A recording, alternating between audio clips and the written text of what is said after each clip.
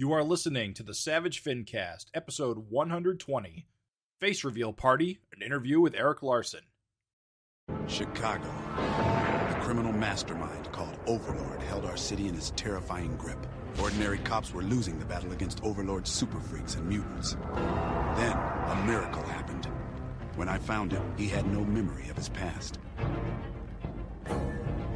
I helped him find an identity and a life. Now we have a fighting chance. Now we have the dragon.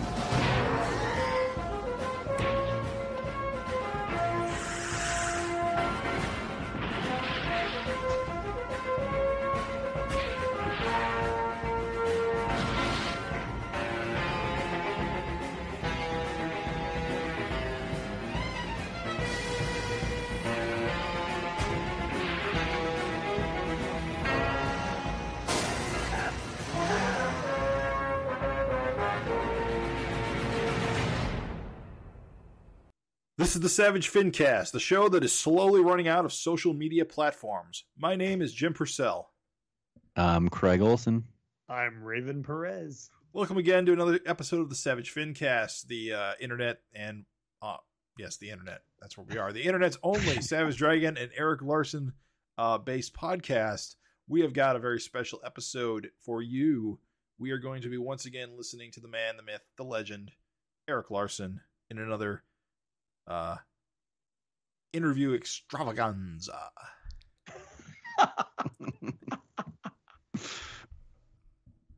So, anything you guys want to talk about before we get into it, or just go straight to interview? I think we should go straight to the interview because I'm super excited. We haven't talked to him in about a year, so I think I literally can't believe it's been that long. I could have swore we did one with him previous, but we didn't. We haven't done an Erik interview since last December. You know, it's amazing. 10 years of the Savage FINcast, and I think we bothered Erik like maybe 12 times. Well, yeah, that sounds about right. About once a year. I think a couple times we might have been twice a year, but for the most part, about once a year. Yeah. Always feels like more, honestly. That guy and he's always willing to come on. I think it's just, it would probably be good to do a couple times a year instead of waiting once. This year is kind of a little different because there just wasn't enough to talk about, I feel like, issue-wise. But he seems like he's always down to join us, and it's always fun to pick his brain. The problem is you do it too much, and you run out of things to talk about. But yeah, I think we keep it good at a couple times a year. You can only ask about that Spider-Man webbing so many times. And the Johnson twins. And the Boom Pow Tacos origin. See, we're repeating ourselves already. Let's get to the interview. Thanks for jumping on, Erik. I feel like it's been almost a year since we talked to you last. I feel like in the world of published comics, we haven't gotten much out of you, but I also feel like there's a lot going on behind the scenes with certain things that we'll talk about, hopefully, maybe. No? Whatever, man. We'll weasel it out of you. So, I don't know. I guess let's start. It seems like there's a lot of things to talk about. Let's start with Savage Dragon. I mean, we've gotten, since we last talked to you, we got 261 and 262 out. And then I also know that you've been working on the Ultimate Collection. And it seems like that's been taking out a lot of your time with like the sketchbook section and everything. Way too much time. Way too much time. No, it's just crazy. Well, first, like 8 of the issues needed to be recolored. Ooh. Something like that.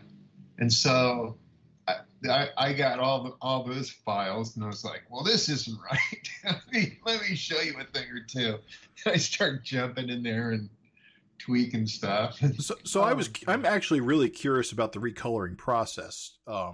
So you had to do it entirely from scratch, or there was anything you could salvage, or was just there was the black and white line art which existed, right? As we did the Savage Dragon archive books. Part of the problem with using those, however, is that I swapped in zipatones for a lot of effects. Right. So, like when there's a star field, there'd be a zipatone with stars burned through it.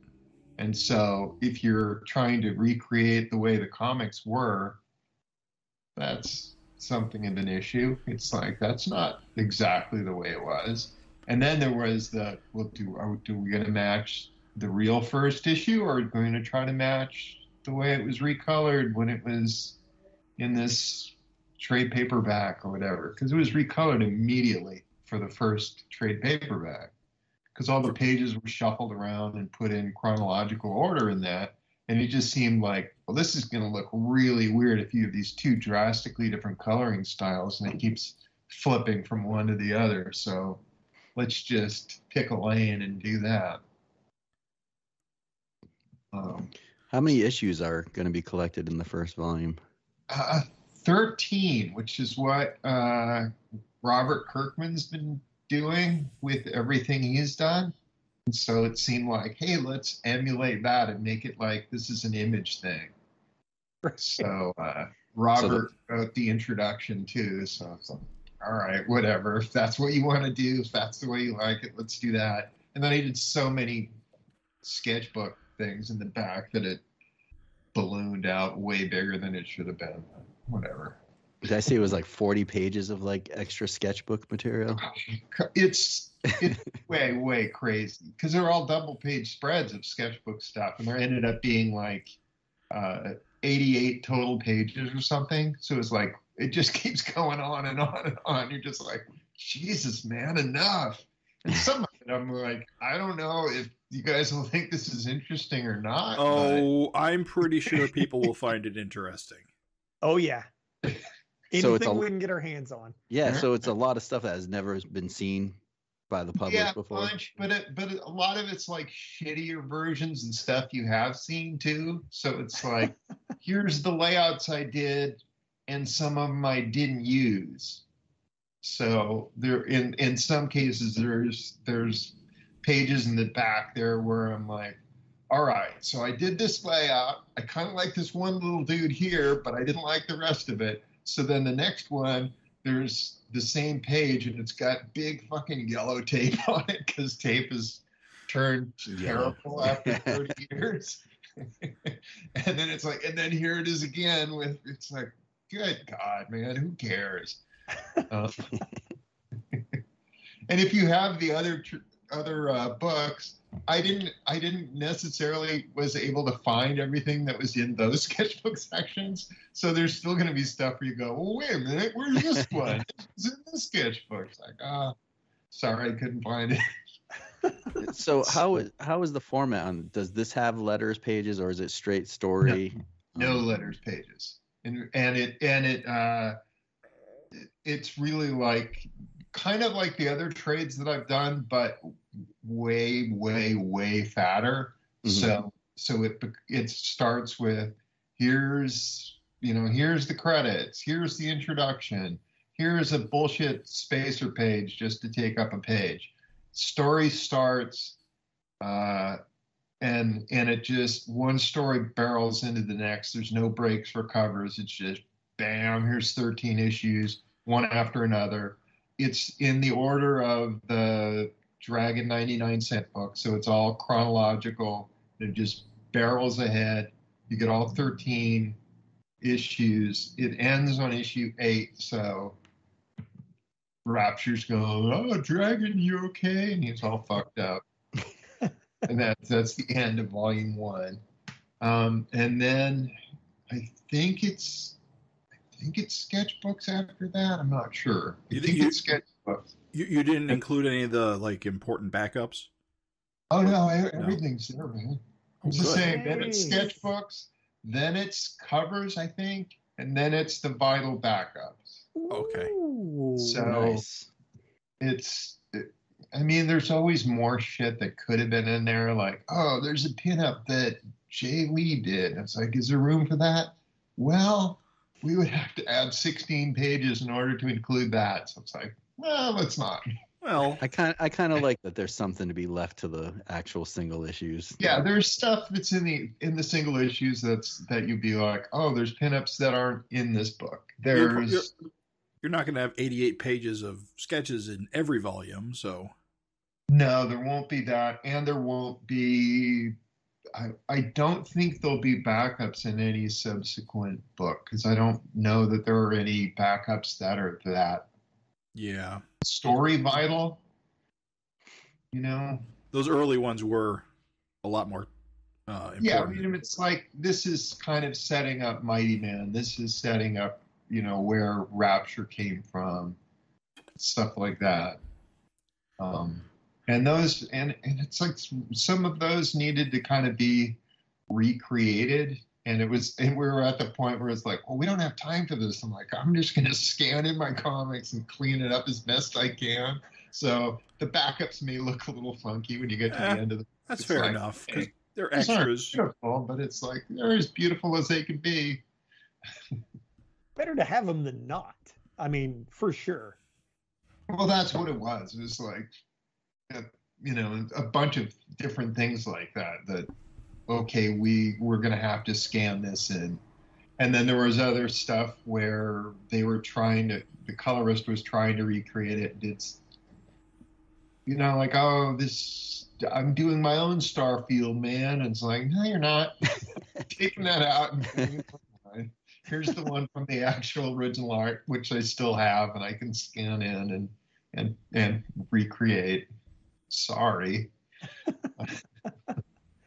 So the coloring is in some cases a little weird. Somehow or other, we ended up getting files for a different colored version of Savage Dragon number 5.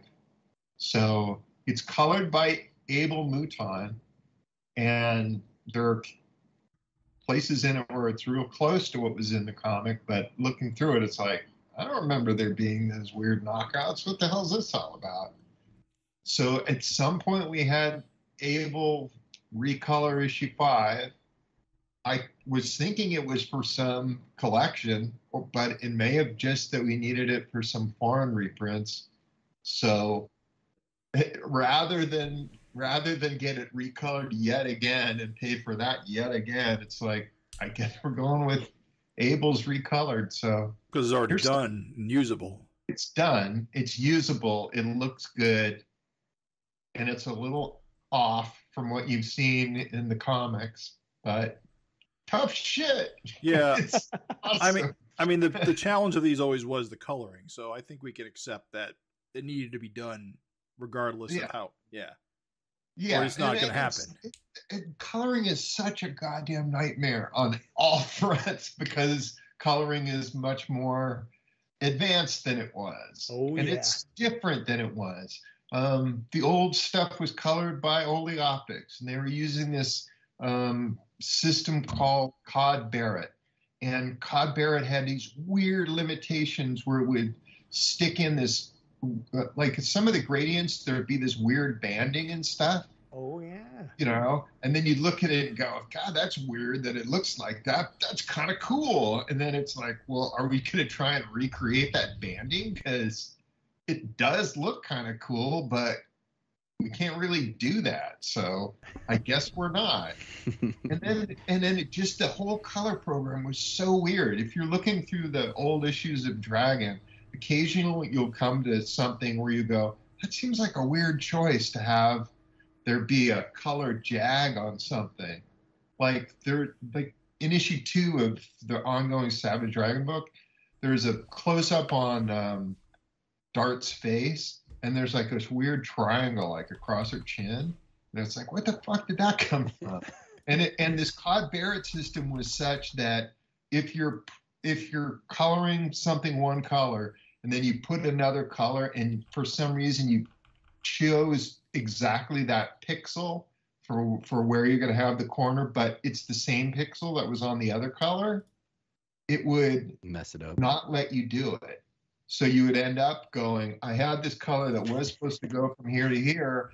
I can't use that pixel, so it's going here. And it's like, what the hell's going on there? But there's some panel in issue 1 where Dragon's walking away from Frank or something. In the background, there's just this big diagonal thing that's there, And then when these colors are doing it, they're like, I'm recreating that. And I'm like, no, you're not. It's like, I can't put that the way it should have been. So. Oh, I see. Okay. Yeah, see that? They dropped a pixel there on her chin.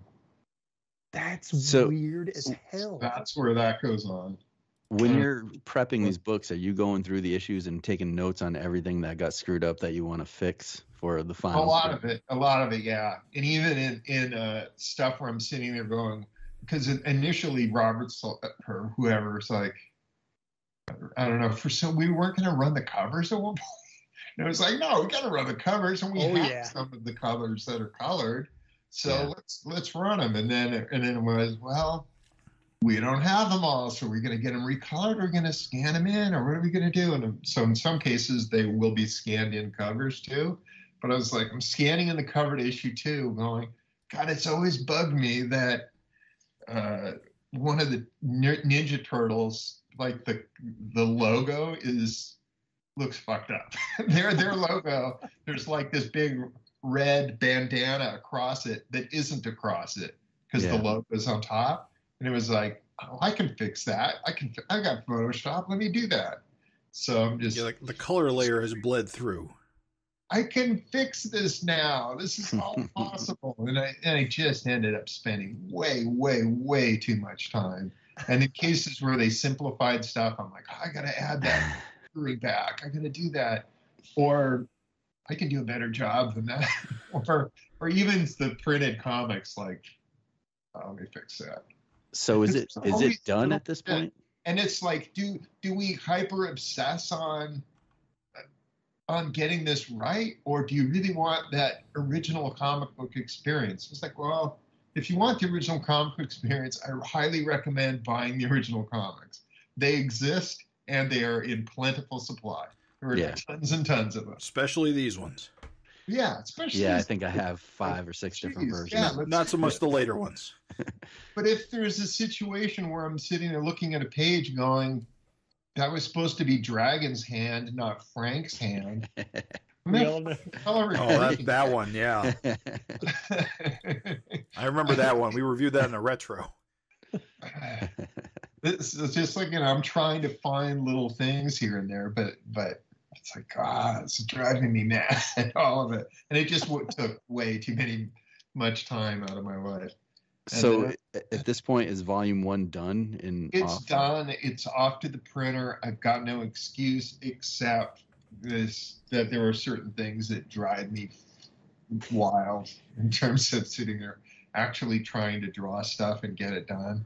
Because there's just stuff that the nice thing about doing books set in real time is that characters age, they change. So it's always like, oh, the book is kind of a different book now, because this is different and that's different and whatever. But there still ends up being these recurring things that you can't help but have to do.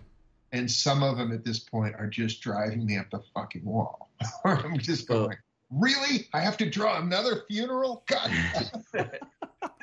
The crazy thing, too, though, is goddamn funerals and anything. This is ridiculous. What angle can I use to draw this funeral? Who needs to be there? What do they look like now? Everybody's getting older, for crying out loud. Well, when the book was mostly like adults, it's not that big a deal. But when you have like small kids, 6 months to a year is a big change for, the kids. Little kids, it's huge. And then it's like, well, I haven't really established what Barbaric and Ricochet's kids look like, or even how many there are and what stage they're in. It's like, holy fuck, I have no idea. Super Patriot, I guess, has some other twins now. Well, when the hell were they born, and how old are they? Who knows? Gavin doesn't know? It's all on the wiki. I could all look that shit up. But so was the I know you had a case of writer's block, but for the most part, has it been just putting the Ultimate Collection together? That's been kind of pushing your time. That's been a real big pain in the ass. And then it's just little dipshit stuff that's like, hey, you did a cover for me, now do a cover for you. All right, I guess I'm doing a I hate Fairyland cover. Off we go. Which is fine. You know, it's like I made the commitment to do it back and forth, but there just ends up always being little like, well, here's this little fire that needs to put out, man, this over here, and then now you've got this going on in your life. God damn it, can I catch a break?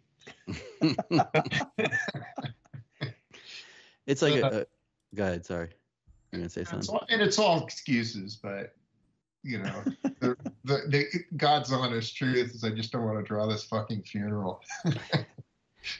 It's like a catch-22 though, because you want to get that ultimate collection out, because the back issue market is insane. There seems like there's all these new readers that want to get back issues and read Dragon, but they're so expensive. And so, you know, I think it's a great idea that you're putting these out, and hopefully it can foster some new readers. There's a window that it needs to be out. And it's like, you know, Christmas is coming up.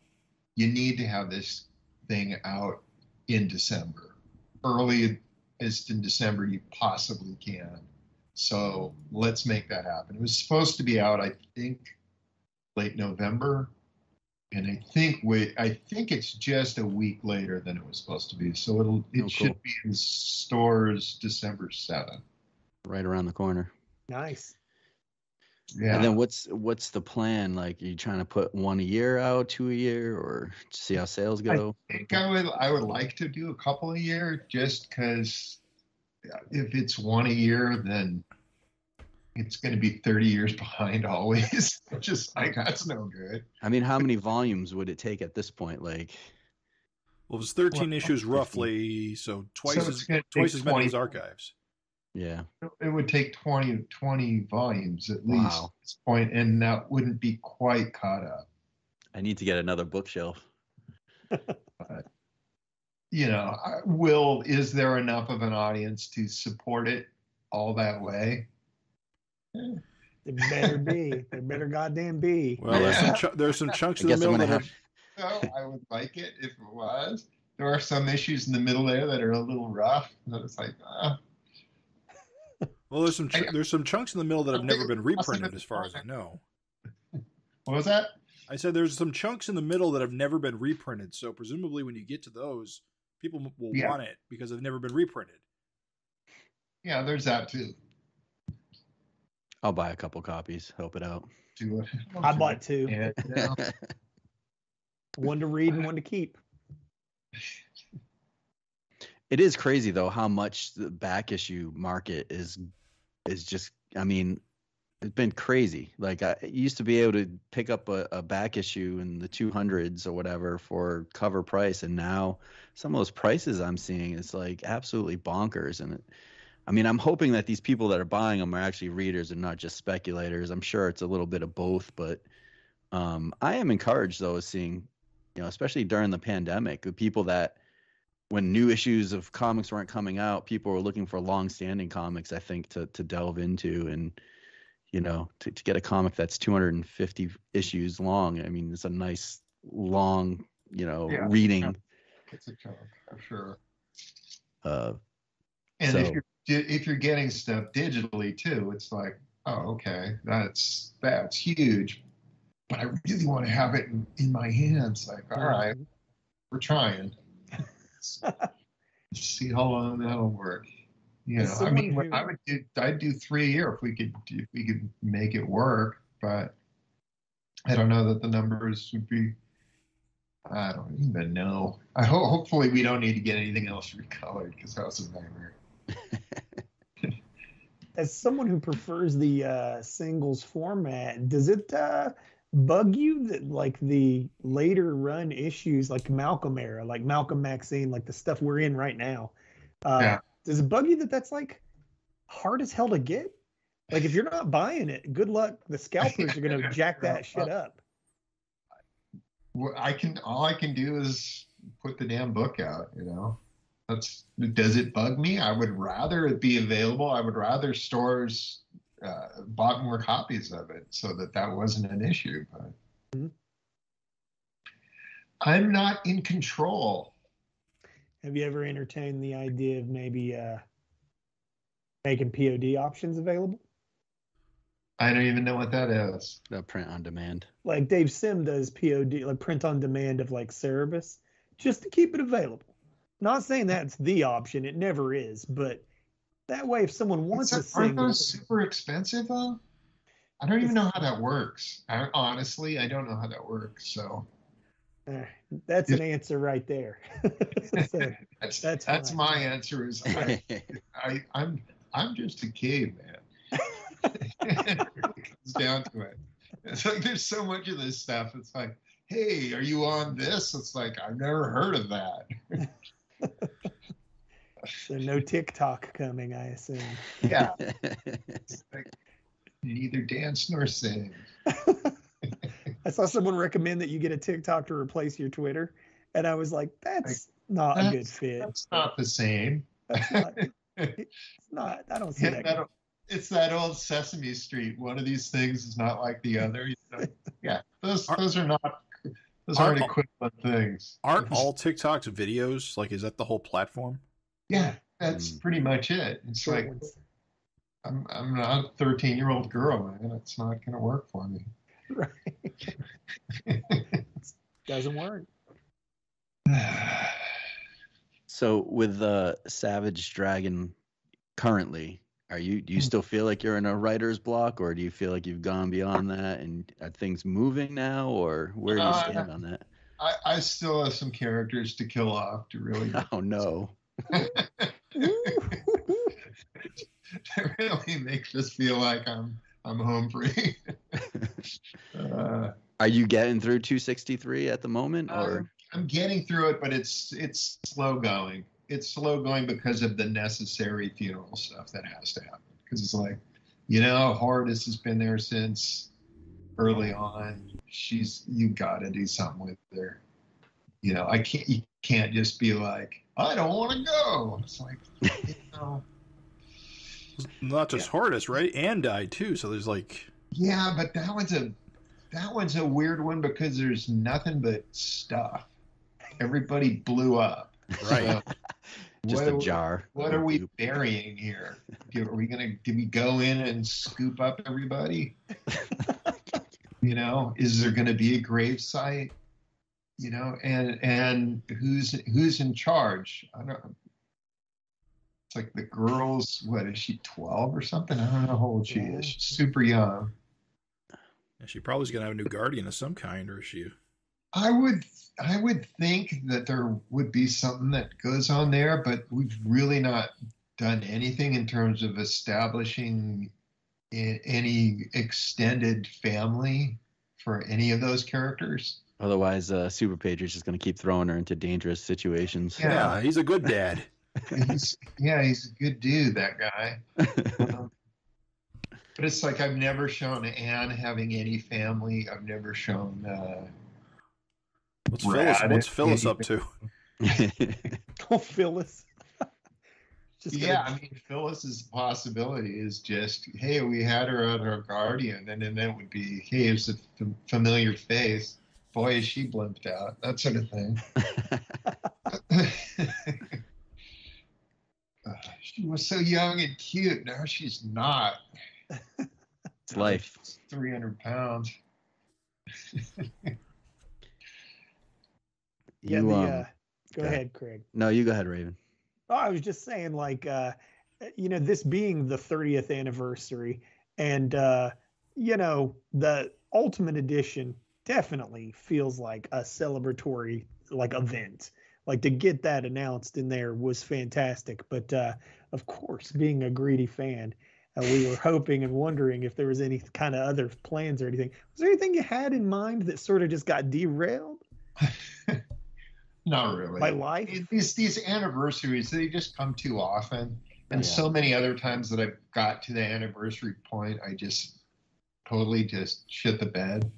So it's like the anniversary issues aren't generally my favorite issues. So especially like the 20th anniversary issue was like, hey, Dragon's back and Overlord's been unmasked and now Dragon's being arrested at the end of the issue. And it's like, that's kind of a shitty issue. That's so good.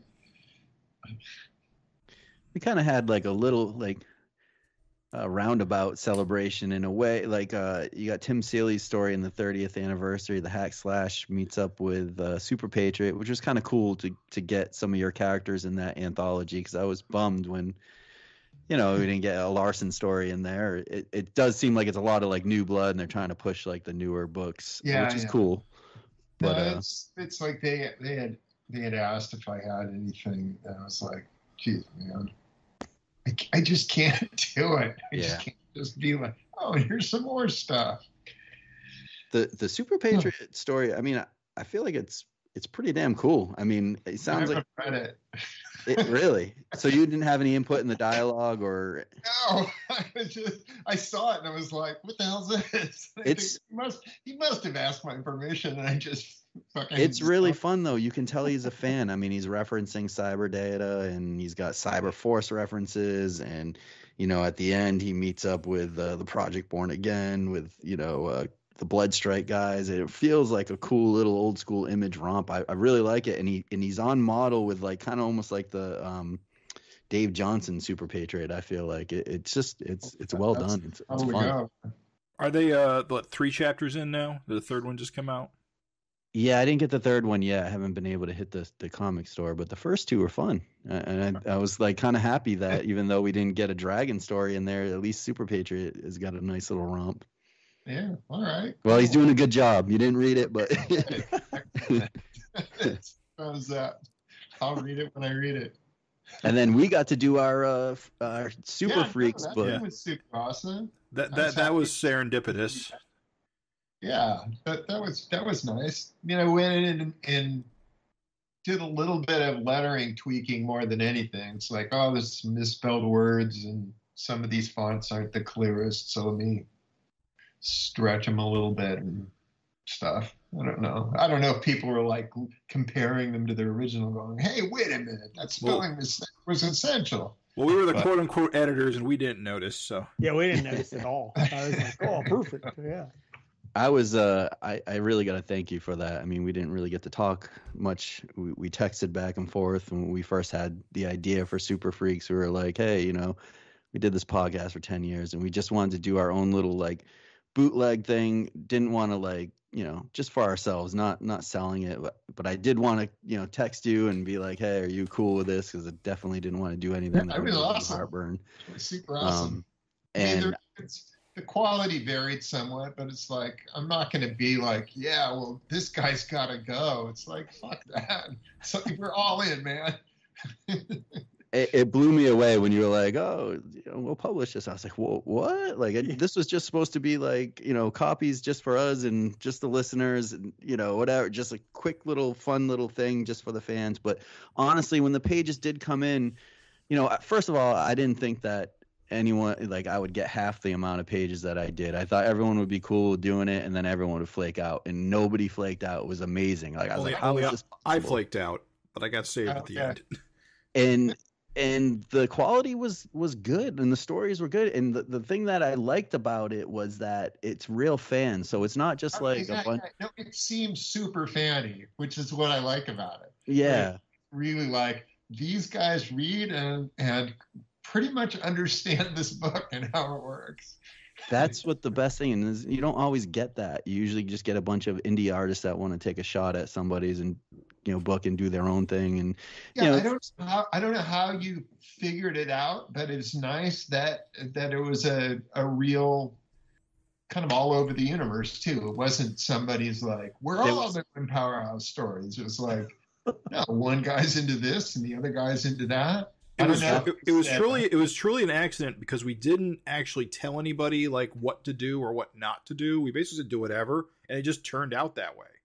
And we just put a spreadsheet together. We said, you're doing a story about these guys. It wasn't like, hey, you do this, you do this. It just came, and like I tried to like mix them so that it was all over. Said, I want to do this, and you said no. You can't do that. We've already got somebody handling. Our only rule was you couldn't use something that was already previously published somewhere. So if someone had a pinup or someone had something that they used, we said everything has to be brand new on this. Yep, everything's got to be brand new. Yep, that was the only real rule we had. Well, it was the only rule we had to. Well, we didn't even have to enforce it, but it was the only rule. So the funny thing is that Connor, who did the Good Wife story with Maxine, Yeah, that was so awesome. It was great. So good. Kid's a prodigy, right? When I saw it, I was like, "Oh, damn, Connor, you killed it! Like, so good." But what was so funny is that Connor, I had like everybody was expecting me to do something smutty, and I held back on my smutty inclinations because I was like, well, some of these guys might want to show their moms or girlfriends this or something. So I held back, and then like Connor puts this out, and like Maxine's pegging Malcolm and stuff, and I thought you'd get a kick out of the fact that Connor said he had to explain to his mom what was going on. Well, what's happening in this panel, son? Came back to bite him. Those are hard moments.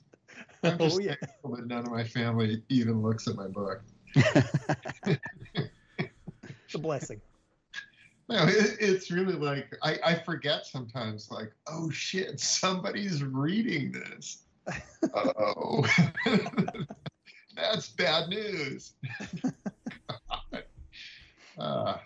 But it really was rewarding for like the longtime fans. I mean, we've made so many friendships before we did this, and then just working with these people, like there's a real community of Savage Dragon fans that we've been talking for decades now.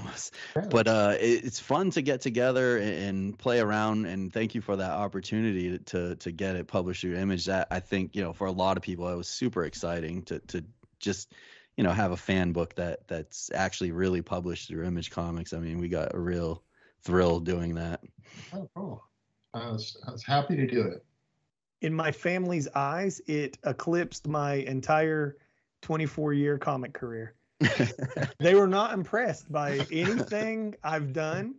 I kickstarted successfully a book in 2012. That was neat, but they didn't really give a shit. This getting to go into a shop and be like, this is my brother's book. That was it. That was the one. Nice. It took a while, but I guess I made it, So. There you go. You had a story in Savage Dragon, though, in the regular. They cared about that, and what's funny is that I cared about that because that was an important issue, right? That's the death of Savage Dragon. That's an awesome issue. So I'm in that issue, and like it's hard to get, and so like I feel awesome about that. But they didn't give a shit. They didn't care. They were not impressed. They were impressed by this, but they weren't impressed by that. It's weird. Okay. Family is weird. Family doesn't know shit. What do they know? They're not going to hear this. Fuck them. That backup story is so funny too when you think like how long ago it seems now, because it was like, oh, Angel and Thunderhead might be an item, and then it's like, nope, not her. Yeah. There is another. Yeah, I'm all over the place. I remember when you sent me that plot synopsis. You're like, Angel and Thunderhead are at a cafe and draw them kind of flirty. They're kind of having a flirty conversation. And as a reader, I was like, ooh. Nowhere. It went nowhere. It's like, false lead. Where's he going with this?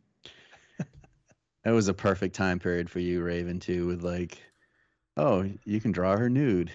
Like that's right up your alley. Like it worked out great. That strip was like perfect for you. Thank you. Fun times. So with Savage Dragon, I know we got 263. Looks like it features Mako, who we affectionately call Fako because we can't accept him as Mako, even though he's. Oh yeah.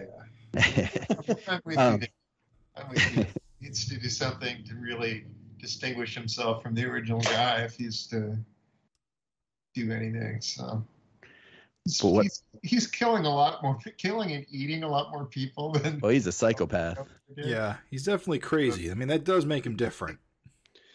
He jacked up our boy Roughneck. Oh, Roughneck. What is with you and Roughneck, Eric? I mean, the guy is such a funny character, but you use him all the time. Like, of all your VC guys, he always shows up. He's awesome, but what is? He's just fun to draw, and that's what it comes with a lot of these guys. Like, I need to fill somebody. Oh, doubleheader. Here we go. It's like, wasn't Roughneck kind of like a make fun of Dave Johnson screws and stuff like that? Yeah, that was his whole reason for existing in the first place. Is Dave Johnson's fascination for screws. It's hilarious. He used him in an issue of Wildcats. Did he? Nice. Yeah. There's one of those Alan Moore backup stories. He's in the Clark's bar drinking a beer or something, and then he's surprised and all the screws fall out of his head. It's pretty cool. He's such a random character with his like patriotic pants. Like it makes absolutely no sense, but it looks cool. It's such a mishmash of just randomness. It's like, is that line permanent on you? Is what's going on with that? I don't know.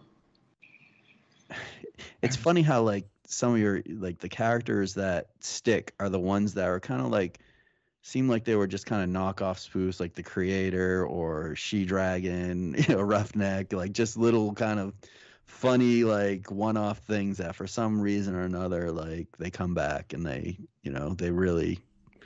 work for, I don't know. Yeah, some reason some characters kind of take on a life of their own for whatever reason. It's like, oh, I found this character's voice, where some of the other characters, I like at this point with Dragon's kids, like I could write Amy Dragon all day long. Yeah, she does seem to be the one we see the most of now. Right, but it's like, okay, now you got to put some words into the mouth of Jackson. It's like, okay. Jack seems to be the one we see the least of. Who? Jack. Yeah. Jack. Yeah. Like, all right. It seems like you're giving them all like their own, trying at least. He went climbing up the wall and was being Spider-Man, so he got to at least be a little bit of a Hellraiser, but you got to give him like the Ninja Turtle personalities, right? The super smart one, the fun one, the leader. Taking it to Faco, was it hard to let Braun go? What an awesome bad guy. I never saw it coming. When Faco stabbed him in the neck and he bit the dust, I was like, God damn. He went out like a champ.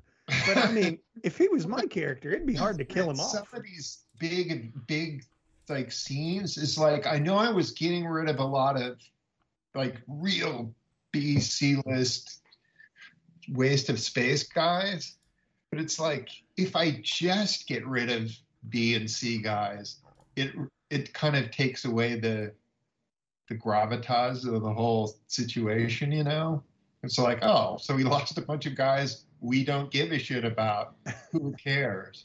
But and that's why I'm like, I got to take out some heavy hitters here. Yeah, we lost Braun, we lost Chaos Control, we lost Insect there at the end, and of course we lost Anne and we lost Hortus. So it was a freaking bloodbath this issue. Yeah, it was a bloodbath. Crazy issue. Braun was huge, man. Though he survived the dragon blood. I mean, that guy was in my book top notch. One of the top 10 moments when the blood just comes out. Yeah, we of his still eyes. talk about that. Squeezing the blood out of his eyes. I was like, he's so badass. Me, except for being bit in the neck and a horn shoved in my throat. Like, I don't know. I was quite surprised. What's that? Gotta be done. Gotta do it. I definitely felt like it was a huge, like, for me at this time in the book, like, all right, Hortus, like, she died. I felt like maybe it was time. I was surprised by Anne, but I was super, super surprised by Insect because I felt like you were going somewhere with her relationship with Barry. And then it was like, wait, what? What the hell? Well, it's a cliffhanger. We don't know how it ends. That's true. Yeah, we don't even know what her power is. Maybe she can like regenerate organs. You can always hope. He's got this other head growing out. Sorry. You thought you'd done me in, but guess what? Get away from me. But I love you. Oh, that's worse. It's definitely been a lot of shocking deaths. Like the Dart one totally was like, wait, she's dead? How? What? Like you expect her to go out in some huge superhero battle, she gets shot. Then Samurai Insect, what's going on? It'll be interesting to see. I mean, just a lot of craziness with the vicious circle, and I feel like they've been in the book for a while, like back and kind of like just hovering around, and they kind of attack and then they pull back, and then a bunch of guys die and then they regroup. Yeah. Well, yeah, it kind of felt like, all right, these guys have run their course. They've been around too goddamn long. It's been 30 years. Time to get different criminal organizations going. Something over here. Let's do something over there. Let's try some different shit out. So I'm still trying to figure out where I'm going with some of this shit, but I'll get there. And then meanwhile, is he ever coming back to Chicago? Because I really like Chicago. Forget it. He was, but not now. Yeah. I was thinking about it, but not anymore. You ruined it. Did you really get that? Like, it's weird that people have such an attachment to a setting. Like, well, people have attachments to all sorts of shit. It's like, when's Dragon coming back? Oh, I like Malcolm, okay, but when's Dragon coming back? He is the guy. It's like, he could not have had a more definitive death. He blew up and he's in heaven. It's like, what can I do? Well, here? You gotta realize that he's really gone. I don't think people will believe it. I mean, you read Marvel comics and DC, anyone comes back. It might take a while, but they'll come back. So it's nonstop. It's never ending. And even if he did come back, it'd be like, oh shit, now he's a 60-year-old man. That's not as cool. I want him to be, could he be young and vital and still doing all this crazy shit? It's like, no, it's set in real time. You don't understand. Everybody's getting older. That's the whole gig. They're all trudging towards death. All right. This daily reread has really driven that home. I couldn't believe how little amount of time he spent as a cop over the course of 30 years. Oh, yeah. He's hardly a cop at all. But you have to understand, when I created this character as a little kid, he was never a cop. Right. So it was like, he was like the guy who was in charge of the SOS. And even that, he was not that for very long. And then he was a guy raising a daughter on his own. And that's where I left him. He was family guy raising a daughter. And that angel was his actual daughter too. That wasn't some random dude's daughter. That was Dragon's actual daughter. And same thing with whoever those kids are. Oh, the Johnson twins. The Johnson twins. Yeah, is it Mark and Peter? Is that it? Yes. Christ. Crusader and something. Well, and that's the thing too. It's like, people want the dragon back, but I'm super excited about Paul because it's kind of like you get to have your cake and eat it too. Like we get kind of a version of Dragon back, but we've got this new character that's pretty intriguing to me, and I'm like super stoked for 2 issues from now when we, cover copy the origin of Paul. Get all the back stuff. I don't know how much of that. Which I'm just like, I'm trying to sort it out in my head because, I mean, in reality, all those stories took place in the 70s, but it's like, I can't have that. Otherwise, otherwise it doesn't make any sense. It doesn't make any sense that William Johnson would be around and exist in the 70s, given how old he is in this universe. And so a lot of those pieces, like, you know, looking at what went on in Megaton and going, oh, does this fit? It's like, God, I really can't have Reagan be president. There's just I don't think it like, has to make sense personally. Just there's a time discrepancy between the timelines. I mean, that's all you really gotta say. You know, there's a blip. Earth was frozen for 20 years, so it was the 70s later than it should have been. And then it got frozen again. It's like, fuck, whatever. Everyone has bell bottoms on. What's going on with all the bell bottoms? Well, we thought it was cool at the time. Do you are you thinking like a lot of flashback type stuff in that issue? Yeah. It'll mostly be that's going to be so it'll awesome. mostly be like flashback, and then towards the end, it's when it starts dovetailing into the stuff we're familiar with, and it's like, all right, I got it from here on out. You're part of the SOS or whatever. It's like, yeah, I read all the back issues. This happened. Okay, fine. But here's the part where it doesn't make any sense. Is it tough not having all those original comics to work off of, just going off of your memory? Not really. No. I mean, if I had them, I'd be like, God, these things suck. I forgot how much they suck. But it had been a few years since I had even thumbed through them when my house burned down. So it had been, because I wasn't prepping to do Savage Dragon at the time. I was just doing Spider-Man. So, you know, there was really no reason to be referring to any of those things. I wish I had.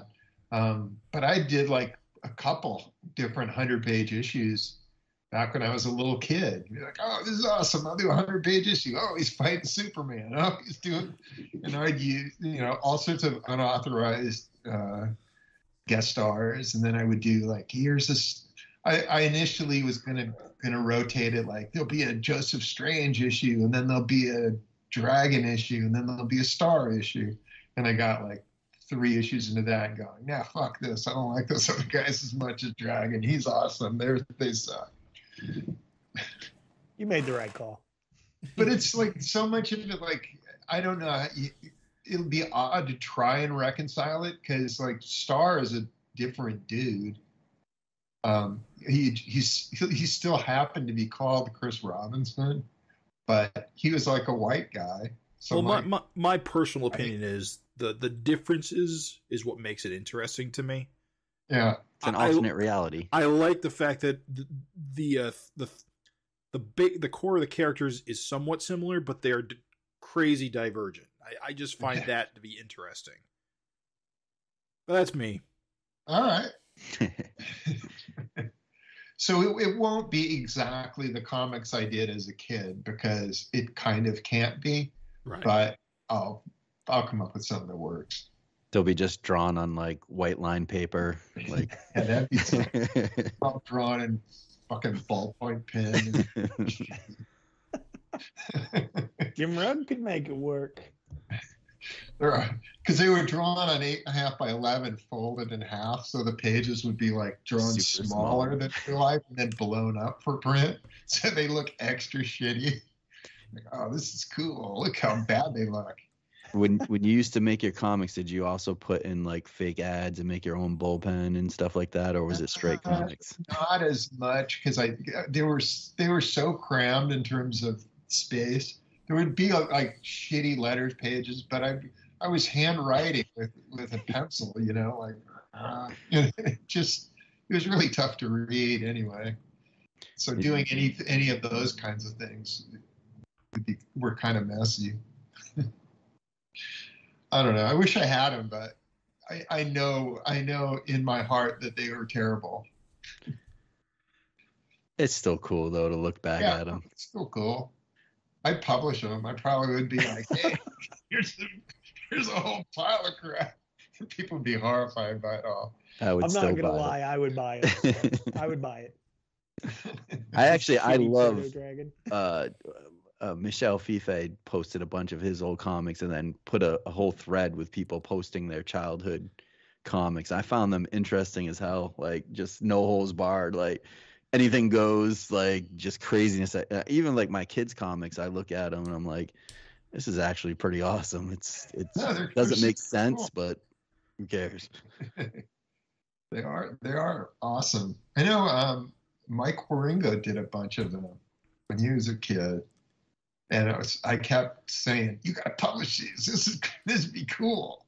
And I kind of was hoping that like once he'd passed it, his brother would be like, "All right, we're gonna publish this shit," and it'd be a fun project to just go like, "All right, we're gonna publish it, and then we'll get." Modern creators to everybody redraw a page that's from his layouts, and we'll use the dialogue exactly.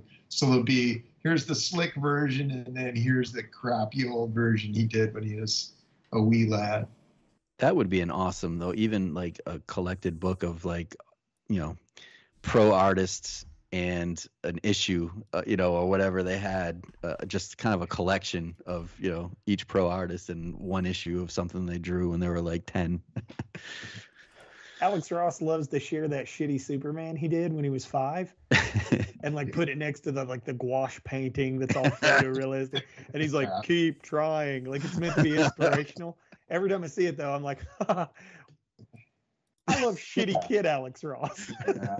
Awesome. I want to see more comics from that dude. Yeah. He's awesome. Superman's like, I'm flying, but it's really difficult. Have you, speaking of other artists and comics and stuff like that, one of the series I've really gotten into recently is that Radiant Black, and even like this kind of that massive verse with Rogue Sun and Dead Lucky. It's kind of fun that Image is getting like a superhero universe again, and more creators are just doing superheroes. I know in Radiant Black there was some background like Dragon on the TV or something. Has there ever been any talk about maybe a possible crossover or any interest in that with those guys? I've given with anybody, and I've let Eric Stevenson know, and if anybody wants to use my characters and they're doing an Image book, they can do it. Cool. If it's an Image book and you want to have Dragon show up, as long as there's proper whatever copyright bullshit. Yeah. I don't care. Go ahead, use them. You want Dragon to show up? All right. He's been dead for 10 years, but here, use him. Or Malcolm, whatever. Yeah, I don't care. But no, those books are super fun. Like I'm stoked that people, Image isn't getting away from superheroes entirely, and that there's still, these creators bringing these types of books that seem to be doing pretty well. There's more of it. I hope there's more, because I do like that there's that sort of stuff. I don't know if I started dragging that stuff into my book, if people would be like, what, where'd that come from? I don't know what that is. What the hell? Because there's always that when that shows up, and people are like, whoa, wait a minute. I don't read that book. What are you even doing? But no, it's cool. I like that a sense that, it is a universe. And that if somebody's watching a cartoon in somebody other comics, like, there's Guy and Duder exists here too. That's cool. Yeah. There's a couple, like Jeff Johns has that with the Junkyard Joe and the Geiger series, which I don't know if that's going to continue. Seems like Junkyard Joe is going to at least, but that's kind of cool. Just having multiple titles, like it's fun for the readers to see that cohesiveness and. Yeah, I'd like to do more. I'd like there to be more back and forth with different things, because that was one of the things I really loved about the early Image comics, is that everybody's always like just swapping shit, and it didn't have to even be a big thing, but it's like, hey, if there's a newscaster, why not have it be Sam Hayes, or why not have it be the people from that Spawn comic who never seem to get any older. The Asian CNN gal. Well, it is kind of weird that we have these like weird divergent timelines. So it's like, oh, Malcolm could meet Superman now, and he'd be the same age as Superman. Like, what the hell's going on here? Like, Angel was like this little girl in one of those, and now Got his cape. Like, oh, I'm 28. Like, what? What the hell? Great Caesar's ghost. It's interesting. Craig talks about like the shared image universe, like the superheroes mishmash kind of making a return, because people are actually old enough now that I saw a Twitter thread where, thanks to the Invincible cartoon, people are nostalgic for the Fire Breather animated movie. Oh, yes, they are. And so there's Fire Breather nostalgia, which feels like it came out yesterday, God damn it. So it's crazy to me that there's people like, I watched that when I was a teen. I love that. And I'm like, wasn't that like 2 years ago? Like, what the hell? I thought Fire Breather was gonna blow up after that, and it was like, it got a little like nothing. It has I was fans? like, really? The unfortunate thing That's is such a good book. there was a series that came out when the movie came out, and it never completed. It's an incomplete series, which is really disappointing. But such a cool concept, and just great art. It was, Andy is a great artist. Teen superhero book. You'd think it'd have an audience. Where is it? What's going on? But he showed up in Dragon too. That was cool. And Invincible. So there's a synergy, that's what I'm talking about. That shared universe. It happened in the early Image boom. Like when it started, everybody was you and Rob and Todd, mishmash. And then we got a little sweet taste of it back with the Kirkmania, Fire Breather, Invincible, Dragon all crossing over. And then of course it went away. And I guess we're getting a little taste of it with Radiant Black and them, the Massiverse again. Was there ever any talk with you, Eric, about maybe Dragon appearing in the Invincible cartoon? I know, like, they cut some things out. And Yeah. He may show up.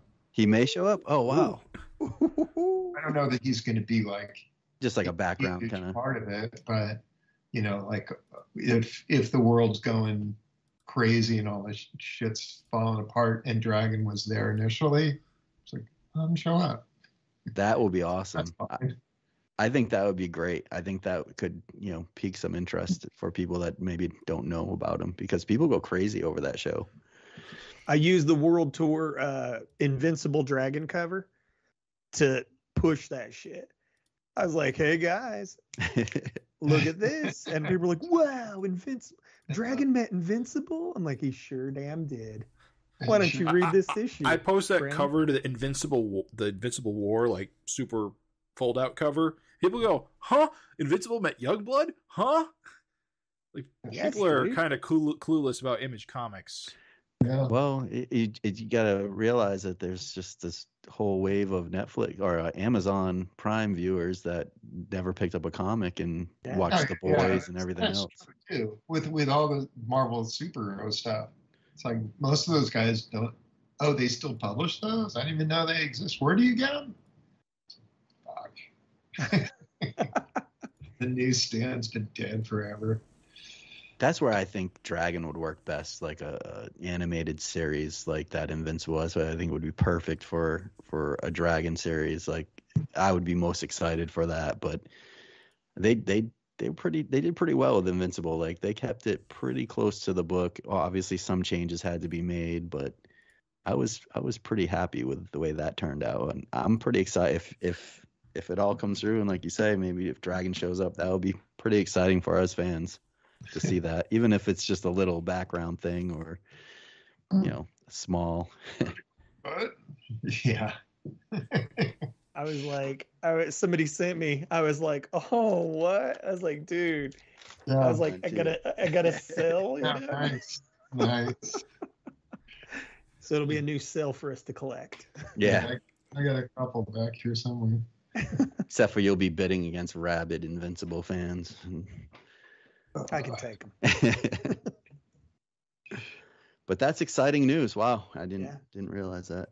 Are you thinking in this next season maybe, or has this been talks about like? I know.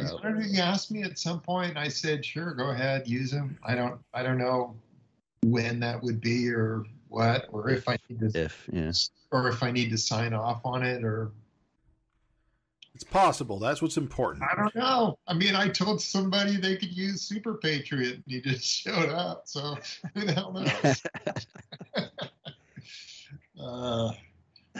When it comes down to a lot of this stuff, I'm just like, I don't give a shit. Just do whatever the hell you want to do. I'm going to continue to do my comic.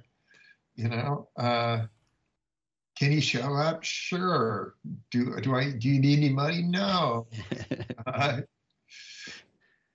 I feel like with Kirkman, he's just as long as you guys aren't tying up the rights to my character by having him appear in a cameo. I don't care.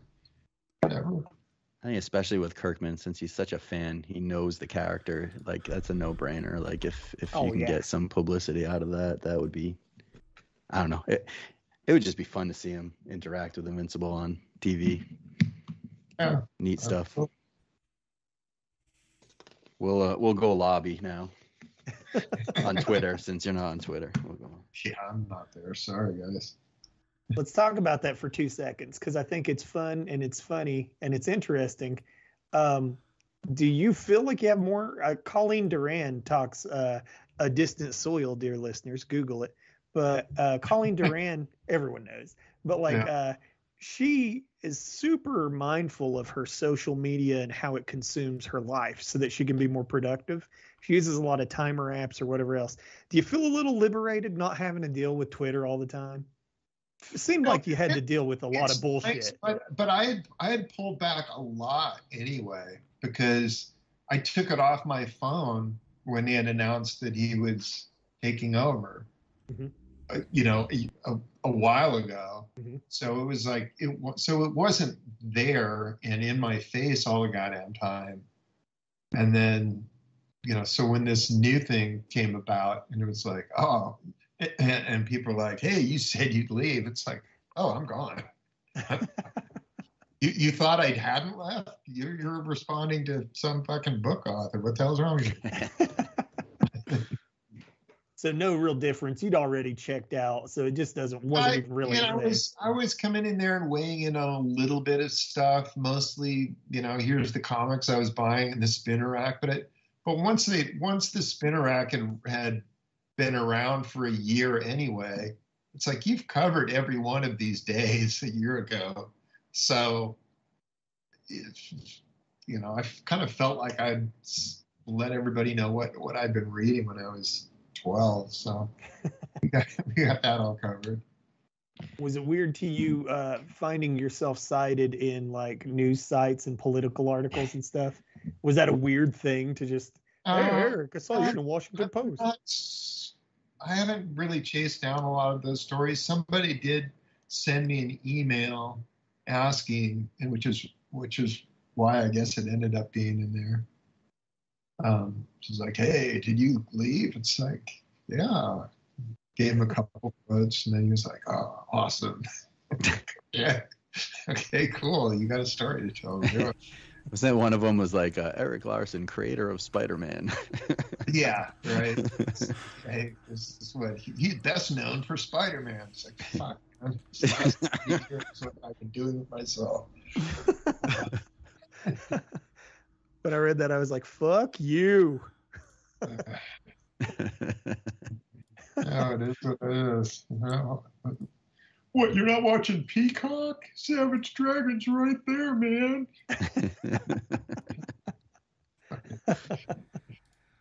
Oh, yeah, I've seen your show, and it is terrible. Jeez. Oops. I want to, I don't know if you guys want to go in this direction, but I want to talk about Ant. We haven't really talked too much about Ant. We didn't released. We didn't get a lot of Savage Dragon this year, but we certainly got Ant. You got some Ant. Yeah. Yeah. Which has been kind of a bumpy ride, but all right. How are you feeling about it? Like, I just want to collate all this stuff. This happened and this happened and this. It's like, God damn it.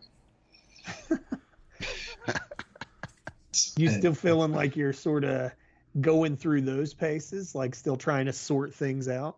Not that much anymore. I don't think I'll be doing any more homages to Gully Mario. stuff at this point. I mean, it's getting the series had progressed to the point where it was getting the issues that I can't really deal with the characters anyway. Mostly what I want to be able to do is write it so that the earlier issue 12 works as this series is issue 12. I told you guys that was the idea. I told you. They didn't believe me. That's the only thing that I really like. Oh, I want to do this. But beyond that, I just got to build her up a little bit of a rogues gallery and have her deal with this Colburn dude again and whatever. It's been a lot. It's been a lot of. I've enjoyed it. I've found it a lot of fun. Going through all these because I've never read the original series, so getting in this context is all new to me. Same. Yeah. My concern was that it's pretty jumpy in the first few issues, and then suddenly it gets to the dragon or the Malcolm spawn ant stuff, and then it's like, okay. Now we're just going on this ride. Here we go. So it won't be as jerky afterward, but she is kind of going on this quest to find stuff that we, the reader, are like, yeah, we know what the answer is. This is not a big revelation to us. We've read the previous issues. She'll be fine. But I don't know. I'm having fun with it. It kind of gets that get my Spider-Man on kind of stuff because I can do all my Spider-Man poses and do like that.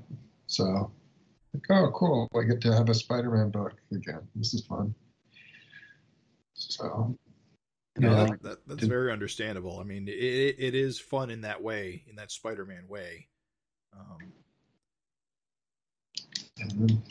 We're all really curious how the end of that crossover from her perspective is going to be different than what we saw from Malcolm's perspective. Not enough, I'll tell you. Craig.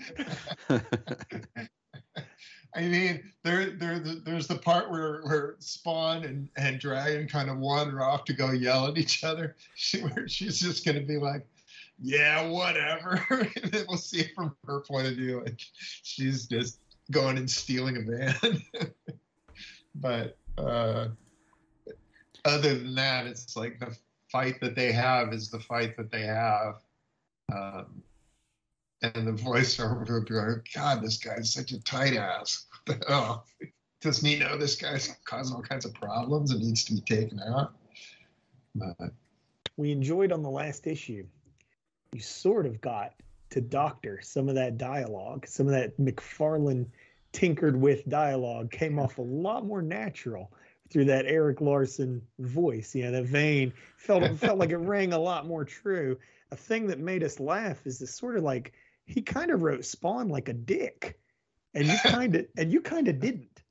He kind of churched it up a little. Spawn was a little bit more of a team player.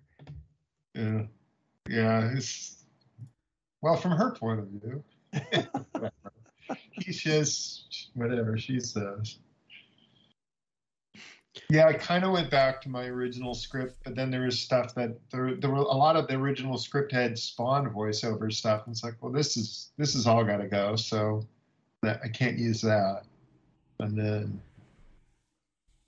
this page doesn't really work as the splash, so I need to redo that. Whatever. Seem very exasperated still. Yeah. Well, soon the pain will be over, and I won't have to deal with that.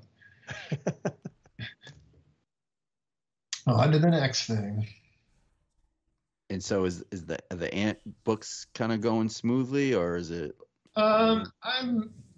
There's gonna be a break after 6 just because I'm farther behind on Dragon than I would like to be, and so I want to get some more Dragon done. That's gonna be super confusing when you get 6 and it says the end, and then there's a break. Yeah, no, it doesn't come out for a few months. Oh, oops. Maybe you can put a little like But disclaimer. not The end for Letters just now. hey, next issue. put not the end as the next issue catch. Well, there'll be a little still a next Colburn or whatever the hell. I'll leave there be something in there so you'd be like, oh, this continues, cool. So, oh well. Well, we're looking forward to it for certain. What have you found the reaction to be to Ant, like, because it's much different than Savage Dragon, and do you feel like you're getting other fans outside of Savage Dragon that maybe collected the old Ant series, or other fans that not a lot of old Ant people showing up. In fact, there's not a lot of mail for some of those, so I'm not sure how I'm gonna deal with that once we get to a couple of those issues. I might have to do like that issue Dragons, like the blank page. The blank page. Here's what happens if you don't write in, fuckos. That was a gut punch. Yeah, that hurt. Well, that's what do you do? At that point. Are you interested in? You've gone sketchbook heavy and letter heavy. Are we gonna start seeing Ant backups or pinups from like guests? I don't know yet. There have been people who've been asking if they could do something in the back of the book, and that may happen. That's a distinct possibility. Sure, hell yeah. But it does feel kind of weird, in a way, because it up to this point, it's like it's all my crap, including my coloring, to suddenly be like, oh, and here's a backup by some random dude. Like, oh, that seems strange. No rules in comics, though. Yeah, you can do whatever you want. Rules. I can do whatever the hell. You're the emperor. It's your show. Well, the people do ask all the time, like, oh, can I do a pinup in your book? And can I do a backup story or whatever? So, all right. As long as it's not terrible. Sure, whatever. I do solemnly swear not to ask to put something of mine in your comics. But the thing with Ant is it is supposedly for somewhat younger readers. I think it's a teen plus book. So, fewer vaginas showing up. So with the backups, like, okay, you can't be saying fuck shit, everything. Right, yeah. The dragon rules don't apply here. You have to... Yeah. When I saw her in the skin tight red dress, I was like, fellas, does this seem all ages? Is Hannah too sexy here? Teen plus. Okay. Yeah, it's teen plus. Like, come on, something for the kids. Quote unquote, Yeah. the kids. I mean, I was pretty much a teenager watching, reading Savage Dragon. Some of those scenes are pretty racy. Right, you're a kid. I made out all right. I did okay. I think. You might have corrupted me a little, Eric, but He's more perverse than he cares to admit. All right.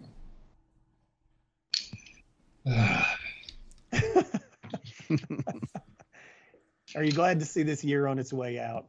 You feeling good? Yeah, leaving this one behind. Seems like it's been a bear, man. this just seems like one of your publisher years. Yeah, it does kind of feel like that. I'm glad that this ultimate thing is behind me. I'm hoping that the subsequent volumes are not nearly the pain in the ass that this one was. They shouldn't be, because there shouldn't be all the recoloring and the other tampering that needs to go on.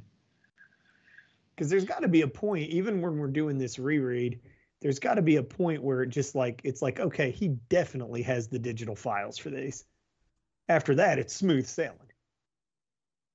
Yeah. Issue 75? Yeah, I would hope. I mean, it's just Image keeps moving around so goddamn much, and things get sent off to other countries, and somehow or other files get lost. But I think it's solid from here on out. At least I hope it's solid from here on out. God damn it. We'll see, like missing a cover here and missing that. But it's like I don't have all the original art, but Robert Kirkman's got most of the stuff that I don't have. So Don Simpson was doing an art collection and had to get a piece from Craig. That's right. He was like, Craig, that's a real good piece. Can you send it to me? Apparently, he didn't get rid of a lot of his stuff, and I got a piece off eBay at a decent price. It wasn't the greatest one, but he needed it, so he was nice. He gave me a sketch when he returned. I mailed it to him. He returned it with a sketch. It was pretty cool. Oh, nice. He's a nice dude. Hey, speaking of Don Simpson, is there any thought of putting that Megaton Man crossover in the Ultimate Collection just because of the She-Dragon appearances? And there's a few pages that ended up finding their way into the first Dragon trade, and I just emulate that. But I don't do all the full crossover. I don't have. There's no Don Simpson art except for the cover is in the cover gallery in the back. Oh, cool. I love his stuff. I mean, I liked it, but I gained a brand new appreciation for his stuff over the pandemic. Is that the dinner bell? It's dinner bell to me. I don't know. Have we covered everything? If there's I think we've hit every one of our topics that we intended to. So this is yeah, absolutely. If there's more, I can always go down a little late, but no, I mean I think we just always appreciate your time, and we do. Yeah, for sure. You think hopefully maybe we'll get some more Savage Dragon issues in the new year and things will normalize a little bit. That's the plan. I need to. There's a couple little hurdles I need to get over, but then I got a different place I want to go with stuff. So awesome. We are rooting for you. Absolutely. I'm just saying, Toronto isn't forever. I'm just going to leave it. Wow. Nice. Ooh. Big scoop there. Scoop. So awesome. So eventually we'll be doing something else. I just want to throw it out real quick, Craig. We've been doing the daily Savage Dragon reread for the 30th anniversary. Every day we read an issue, and goddamn, Erik, dude, be proud. I mean, I don't know. I see you kind of seem like you don't give a fuck too much about anything. You're like, yeah, whatever. But like, just take a moment to drink it in. I mean, that is like thousands of goddamn pages of quality reading. I keep waiting to hit it does add up. It's shocking. And what's crazy is it's shockingly good and shockingly cohesive. I mean, I know that you say you just make shit up all the time. It just doesn't feel like it. There's definitely stuff that it was like, all right, I had something definitely in mind, and I know where I'm going with this, and then I'm going to pay it off. And then there's other stuff where I second guess myself.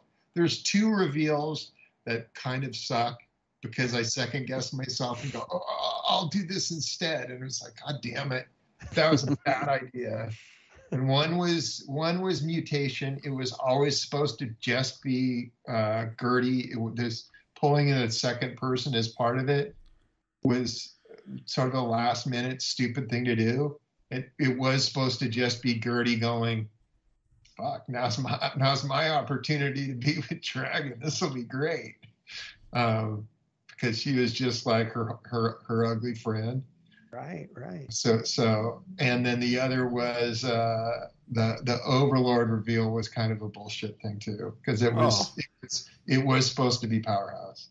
Oh. I mean, What it kind of world? makes sense based on his point of view as a character, but I think Flash Yeah, Mercury well, it's was like when I thought about it afterwards, like, wait a minute, he killed a dude. I don't know that Flash Mercury would kill a dude. That seems a little out of character for him. Yeah. Whereas Powerhouse was like kind of team bad there for he'd be whenever there'd be vicious circle shots. It's like, I'm here too, guys. So I may at some point go acknowledge that they were like switching off and on in the costume, just like sometimes it was me and sometimes it was you. I may just drop that in some dialogue at some point. Wow. But because it was supposed to be it was supposed to be him. And then I was like, hey, wait a minute. It could work as Flash Mercury. Yeah, except it doesn't, you idiot. Oh man, It felt like it worked. yeah. Now I got to go back and reread this. But I just did, and it felt Just like ruined it. Well, It's there like was a a loop. scene where it's like we see Powerhouse and you see Overlord in the same scene, so it's like, well, it's clearly not Powerhouse, but that Doesn't that mean was they're not just switching it's off. supposed to be like a. I mean, red- I do recall Flash Mercury showing Glee when the creator was killed. had that killer instinct. Oh well. There you go. I'm just saying, you just be amazed. Like, I mean, I don't know. Maybe you don't. Maybe you don't. Maybe Well, you the wouldn't feel that way. thing that always gets me when I do a reread would be, God damn it, I use that phrase a lot.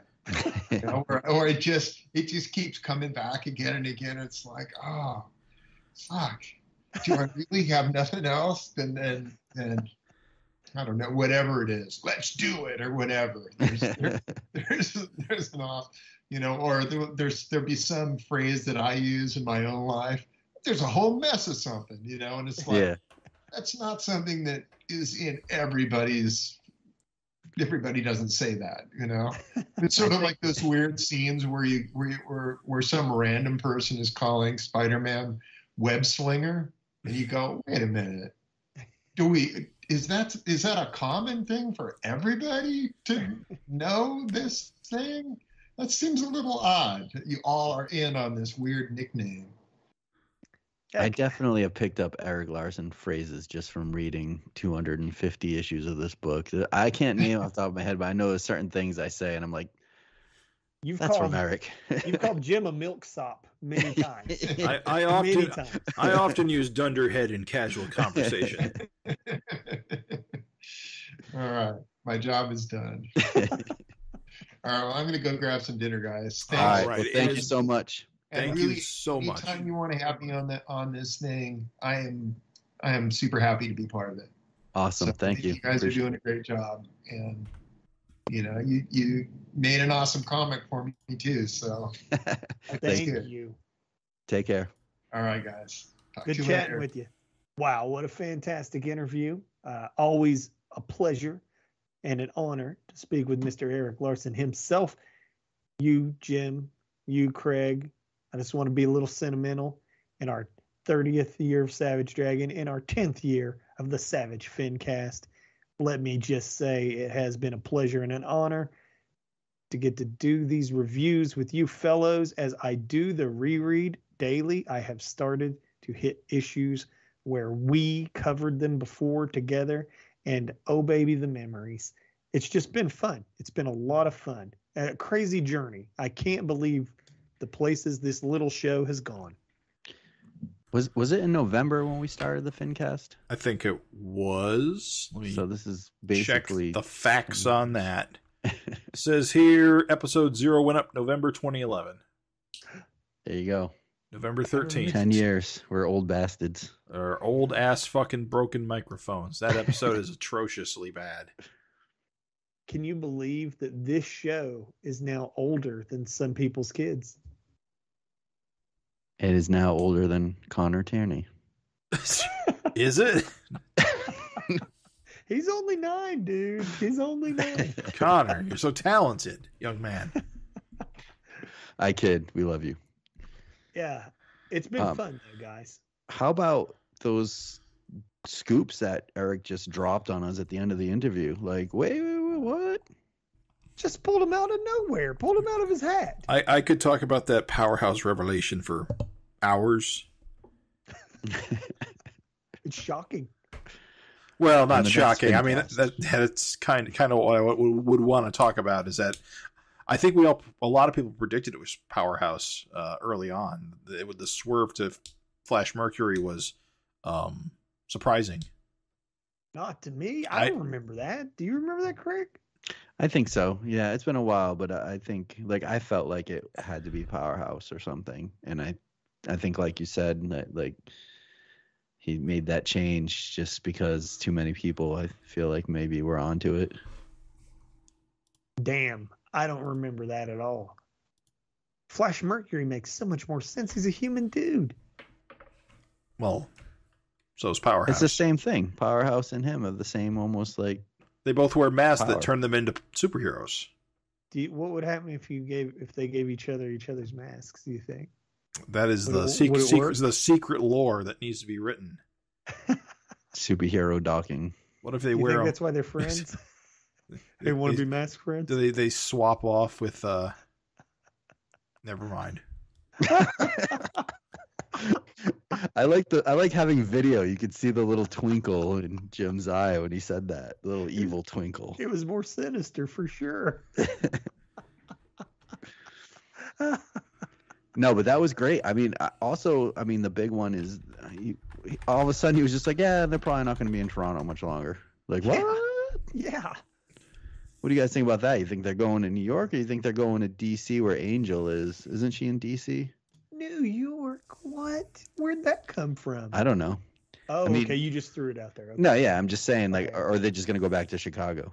I don't think they'll go back to Chicago. Chicago's been freaked out. I feel so like technically, no It's reason. got to be a big city, right? Because you got to have a lot of different villains and crazy scenes and stuff, right? So Wouldn't it be crazy if it was rural? Maybe they'll go to Yeah. space. Space. You know what's funny? Rural would be a new direction for Savage Dragon. I don't think we've seen the country in that book at all. Space we've seen. no, we have Horridus. That Oh, scene, right? You're right. The grass is all tall. I think there's Yeah, even a this- wagon wheel, if I remember. Larson trees. Yeah. Wow. Hortus the hayseed died of COVID.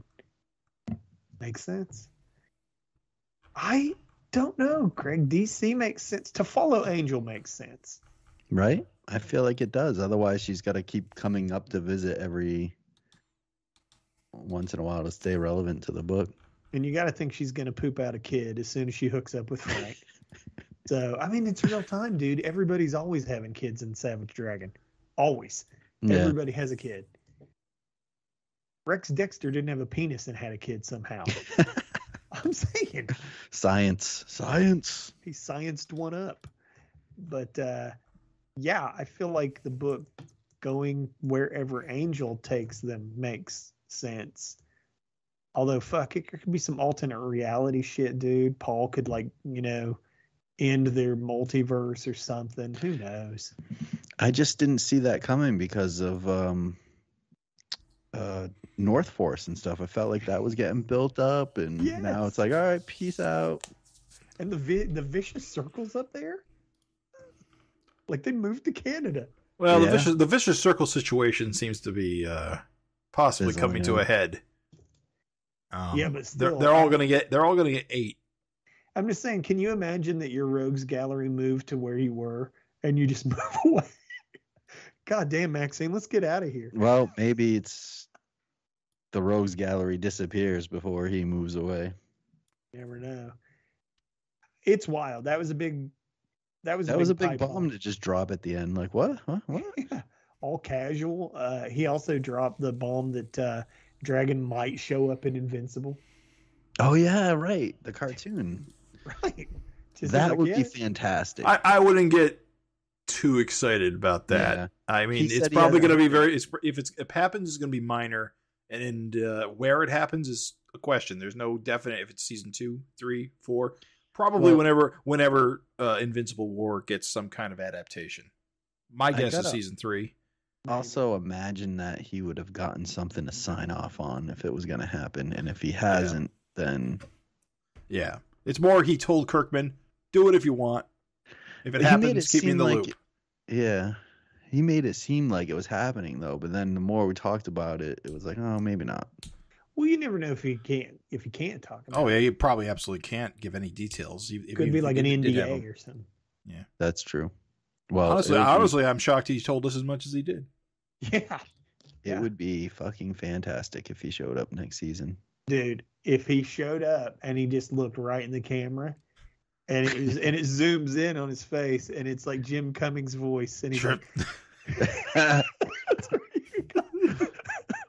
Let's trip the light, fantastic. it's you made trip the light fantastic punk. And Mark Grayson just cuts to Mark Grayson. He's like, okay. Let's. Relax, buddy. Whoa, officer. Whoa. Let's not trip the white fantastic, if we will. It'd be awesome if it was like him, Alex, and Gilroy. Yes, dude. Animated Alex. Fuck yes. Yeah. I mean, crazy pipe bombs. That was a crazy interview. Crazy ass interview. Ant, he's almost done with the collecting of sort of previous events, and he's ready to sort of move. That's a Craig direction fulfilled. Yes, please. Let's just move on. Yeah. I mean, but dude, listen. I can't wait to see what the fuck he does. He said the magic word, build up the rogues gallery.